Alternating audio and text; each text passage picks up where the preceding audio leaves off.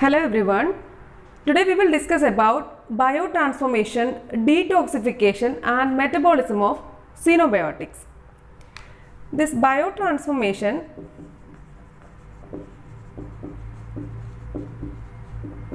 it means it's a biochemical process in which one chemical is converted to another chemical.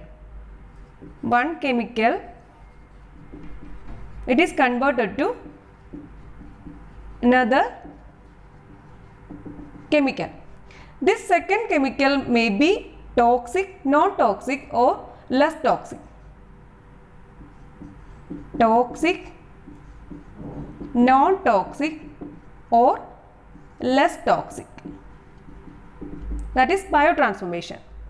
This biotransformation includes detoxification and entoxication.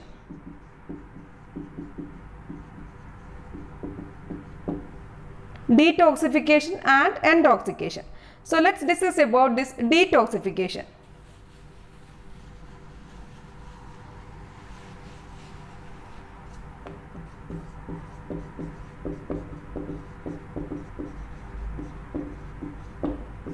This detoxification means all biochemical changes proceeding in the body which convert foreign molecules, generally toxic molecules to non-toxic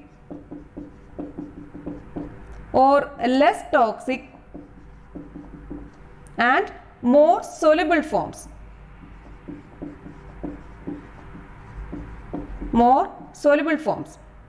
So detoxification means all biochemical changes that is proceeding in the body which convert foreign molecules, usually toxic substances, which is converted to non-toxic or less toxic or more soluble forms so that they can be easily excreted. These foreign molecules may be exogenous or endogenous. Exogenous or endogenous. This exogenous include the substances which are not ingested or utilized by the organism. Exogenous means the substances which are not ingested or utilized by the organism. This may enter the body through food, then or in the form of certain medicines or drugs which are administered to the body. That is exogenous substances. Endogenous means they may be produced in the body by synthesis or as metabolites of various processes in the body. As metabolites of various processes in the body. So that is about detoxification. So this biotransformation it includes detoxification and entoxication. So this entoxication means conversion of a toxic compound into a more toxic one. Toxic to more toxic. For example, methanol. It is converted to formic acid. That is entoxication. So coming to this detoxification,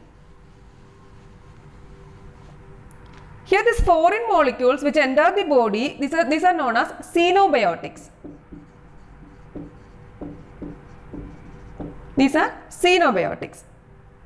These xenobiotics may be drugs, then food additives,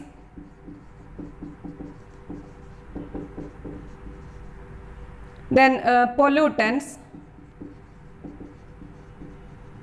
then comes carcinogens, then cosmetics, then environmental pollutants, that is pollutants, then pesticides, then comes histamine, putrescine, then cadaverine, then tyramine, tryptamine, etc. This histamine, cadaverine, putrescine, tyramine, tryptamine, these compounds are produced by the bacterial action in our body. So these are the xenobiotics. This metabolism of xenobiotics included in biotransformation. Metabolism of xenobiotics includes two phases, phase 1 and phase 2. It includes phase 1 and phase 2.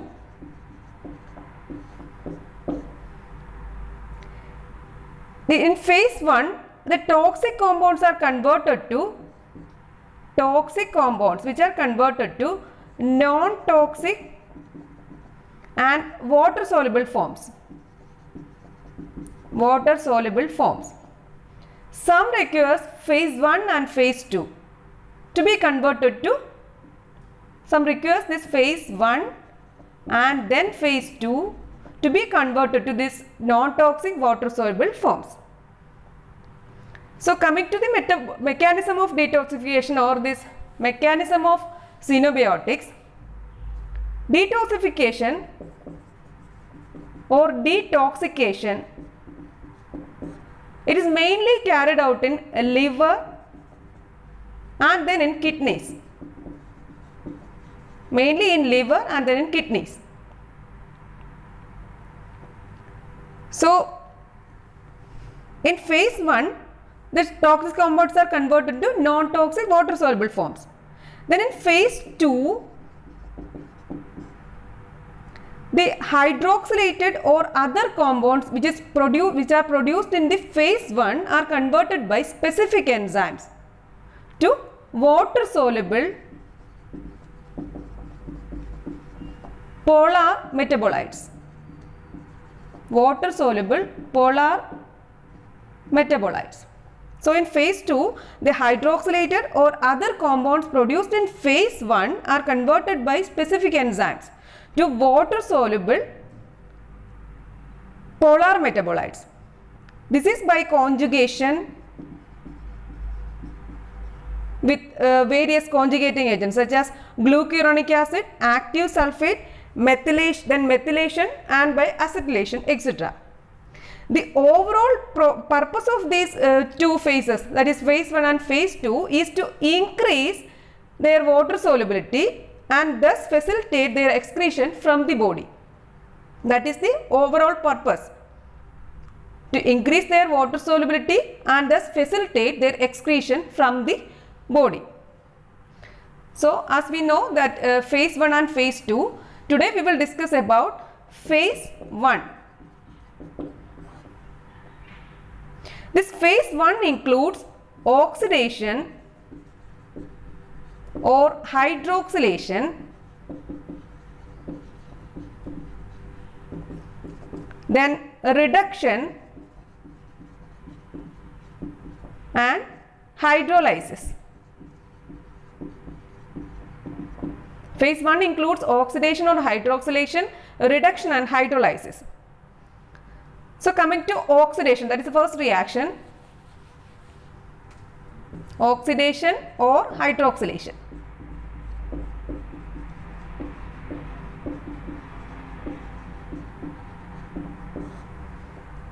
A large number of foreign substances are destroyed in the body by this oxidation.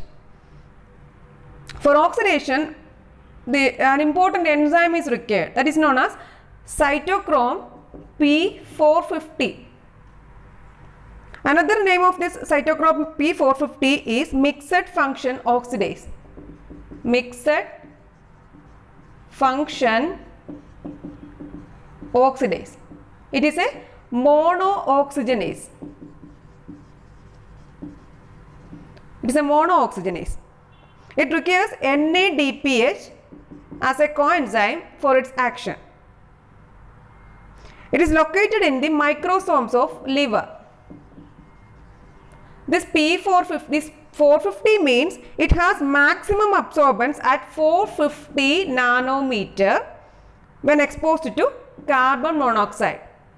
It has a maximum absorbance at 450 nanometer when exposed to carbon monoxide. That is about cytochrome P450. So a large number of foreign substances are destroyed in the body by oxidation.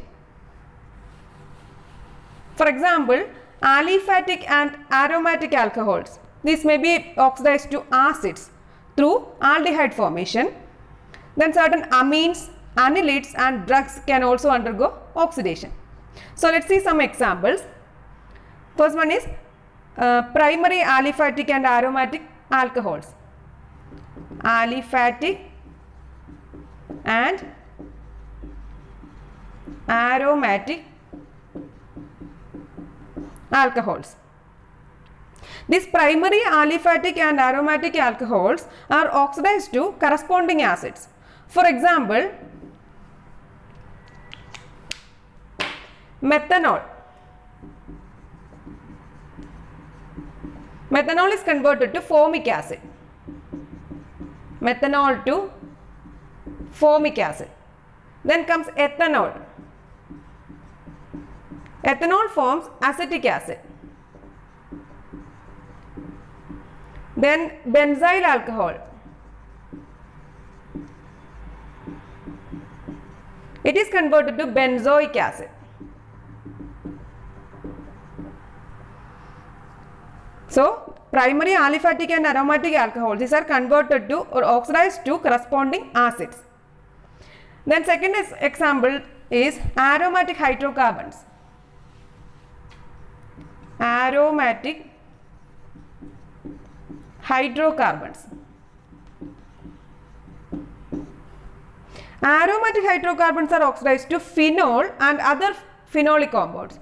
To phenol and other phenolic compounds. For example, benzene. It is converted to phenol, then to catechol. That is about aromatic hydrocarbons. Next example is aldehydes.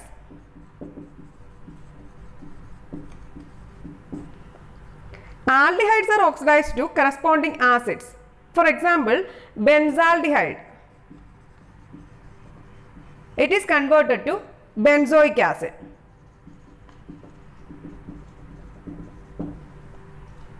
Then comes anilids. Next example is anilids. These anilids are oxidized to corresponding phenols. For example, acetanilide. Acetanilide, it is present as a constituent of analgesic drugs. It is oxidized to form para-acetyl aminophenol. Para-acetyl aminophenol. Another example of oxidation is amines.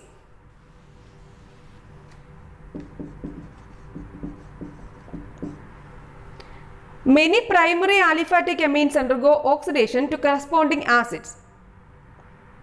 For example, benzylamine. Benzylamine, it is oxidized to form benzoic acid. And the nitrogen in benzylamine, it is converted to urea. That is another example. Then aromatic amines like this aniline. Aniline is oxidized to corresponding phenol. That is para-aminophenol. Para-aminophenol. Then certain drugs can be oxidized in the body and are excreted as hydroxy derivative or salts.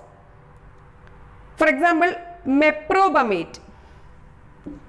Meprobamate. This meprobamate is a tranquilizer. It is used in psychiatric disorders. It is excreted as oxidation product. That is hydroxy meprobamate. It is oxidized to hydroxy meprobamate. Then chloral. Next example is chloral. This chloral is used as a hypnotic. It can be partly oxidized to form trichloroacetic acid. Partly it is oxidized to trichloroacetic acid. So these are the examples of oxidation or hydroxylation. Next we will see second reaction, that is reduction.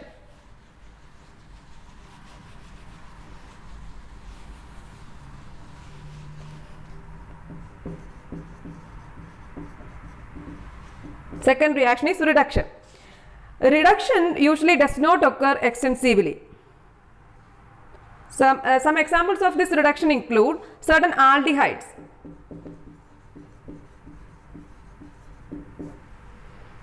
For example, chloral. So this chloral undergo partial oxidation and it forms trichloroacetic acid. Then by reduction it forms trichloroethanol. Trichloroethanol. Then aromatic nitro compounds. Aromatic nitro compounds. For example, nitrophenol. Nitrophenol undergo reduction and it forms aminophenol. Aminophenol. These are examples of reduction. Then comes certain reduced metabolites.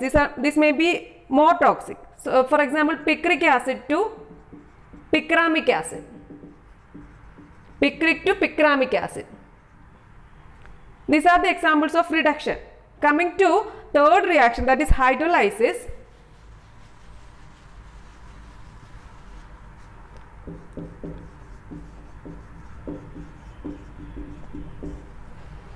A number of therapeutic compounds used as drugs, these undergo hydrolysis, usually in liver. So hydrolysis usually in liver. For example, aspirin, that is known as acetyl salicylic acid. Acetyl salicylic acid. It undergoes hydrolysis and it forms salicylic acid plus acetic acid. Salicylic acid plus acetic acid. Then comes atropine. Atropine, it forms tropin and tropic acid. Tropic acid plus tropin. Then comes procaine. This procaine undergo hydrolysis and it forms para-aminobenzoic acid. Para-aminobenzoic acid, that is PABA plus diethyl aminoethanol. Diethyl aminoethanol. Procaine undergo hydrolysis and forms para-aminobenzoic acid, para-aminobenzoic acid and diethyl aminoethanol. Then comes digitalis. Digitalis means it is a cardiac glycoside.